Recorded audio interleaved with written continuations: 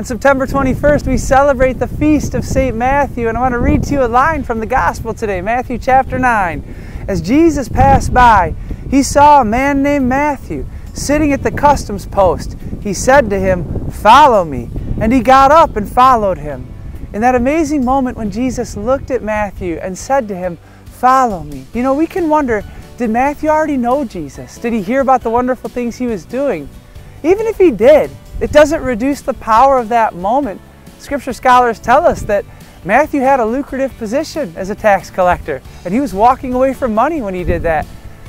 The power at work when Jesus looked at him with love, when God looked at him with love and said, "Follow me," and he changed his life and followed the Lord.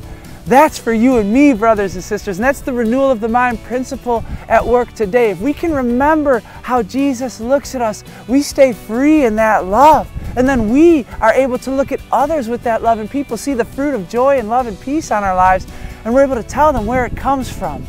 The one who's gazed on us with love, Jesus Christ, and set us free. So the renewal of the mind principle today is to pray this: Jesus, renew me in my ability to receive your gaze of love. Jesus, renew me in my ability to receive your gaze of love. God bless you, friends.